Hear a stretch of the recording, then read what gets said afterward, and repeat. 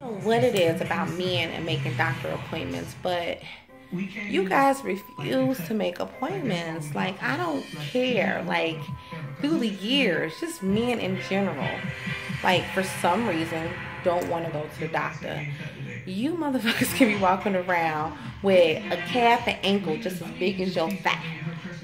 Like, I'm all right. No, you look deformed. You need to make an appointment to the doctor. Walking around breathing 2 seconds in, 2 seconds out, like I'm all right. No, you're not, nigga. You're about to die, and you need to make an appointment right now. Y'all can't wait for us to go to the doctor and get our results just to know what the fuck you got. Like, we can't get tested for your cancer, your diabetes, or your high blood pressure, or anything like that. Like, men need to make appointments to go to the doctor. Just point blank, simple, please.